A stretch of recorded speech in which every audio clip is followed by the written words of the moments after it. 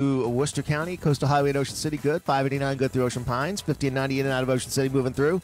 Good in Wycomico County on 50 from Willits to Pittsville over to Parsonsburg. Bypass around Salisbury, okay. Business 50 and Business 13, good shot there. And 50 good out to the Bay Bridge. That's your traffic for the Voice Radio Network. Good morning to everybody jumping on our Facebook Live this morning. Hello. It's 7:23. It is now time for the Power Student of the Week.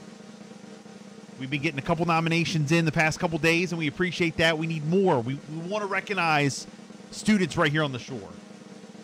We want to recognize great students right here on the shore. We know there's a lot of them, so please nominate for our Power Student of the Week. You know, I mean, shoot, I remember back in high school, back in school, heard my name on the radio. Man, that's something. Oh, yes, yes. You know, we want to recognize them. They deserve it. They deserve it. Real quick, Jess, you got all the details and how people can nominate students. Yep, we want to recognize all the outstanding students right here on the shore. We know that they've been through so much, so we want to go ahead and award you the Power Student of the Week.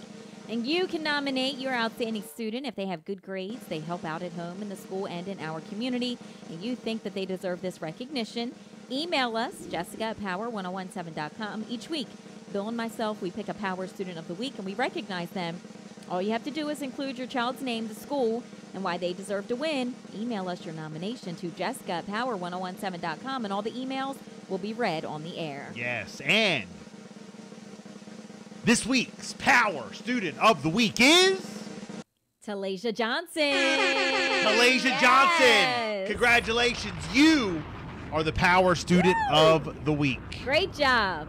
Here is the letter and the nomination. It says, "Hello, Bill and Jessica. I love your morning show, and I would love to nominate my 13-year-old daughter, Talasia.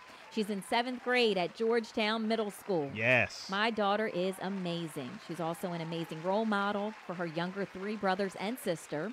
She's responsible. She's trustworthy. She helps me out at home a lot. And she also made the honor roll every semester, every year. That's and awesome. I am just so proud of her beyond words. Please pick her to be your Power Student of the Week." Yes, congratulations. What was your name again? Job. Talasia? Talasia Johnson. Talasia Johnson. You did it. Georgetown Middle.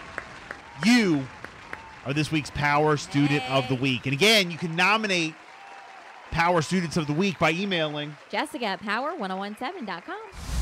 Every Sunday morning,